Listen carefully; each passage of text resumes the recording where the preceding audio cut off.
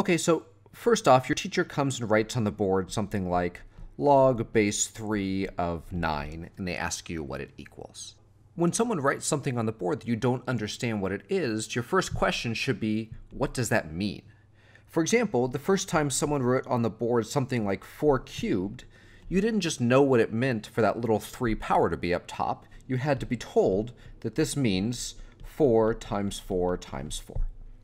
So the same question here, when this log is written, what does that even mean? So we want to figure out what it equals. We don't know what it equals yet, so I'm just going to write right now equals x, and we need to figure out what is x. Okay, so what does this mean?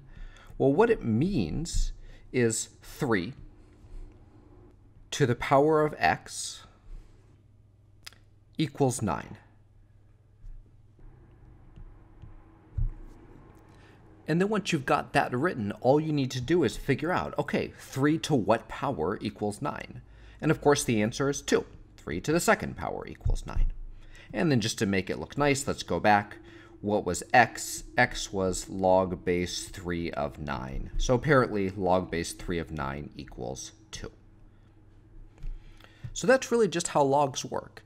You start out with the log, you write out what it means, and then sometimes you can do it in your head, sometimes you can't. Okay, so let's try another one here. So let's say we had log base 5 of 1, and we want to know what this equals. So the first step is just write out equals x, since we don't know what it actually equals yet. Next, let's write out what does that mean. And what it means is the same thing as before, 5 to the power x equals 1. And then again, you need to ask yourself, 5 to what power equals 1? And you know the answer if you see my video, why does x to the 0 power equal 1? But it is, in fact, if you take to the 0 power, that equals 1. So log base 5 of 1 equals 0. And there we go. We did another log.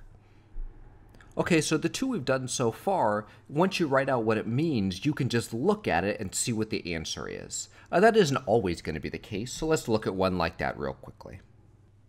So let's say we had log base 2 of 3, and we want to know what this equals.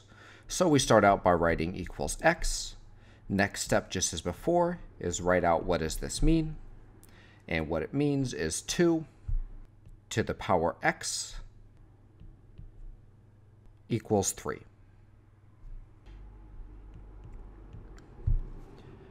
And then you have to ask yourself 2 to what power equals 3? And the answer is, I don't know, right? We know that 2 to the 1 power is 2, and we know that 2 squared is 4. So 3 is somewhere in between those two, so I don't know what the answer is. We can't do it in our heads.